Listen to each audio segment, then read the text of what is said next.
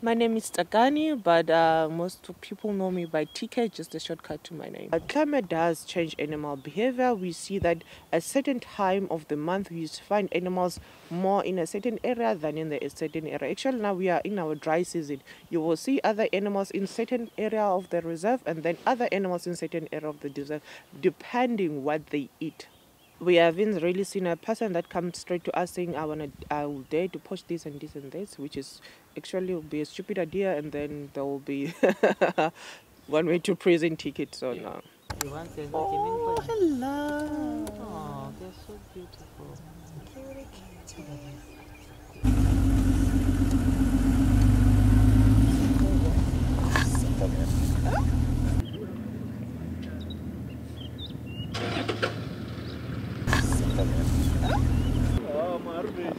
Reserve is a 16-hectare piece of land is home to a myriad of animals, including lions.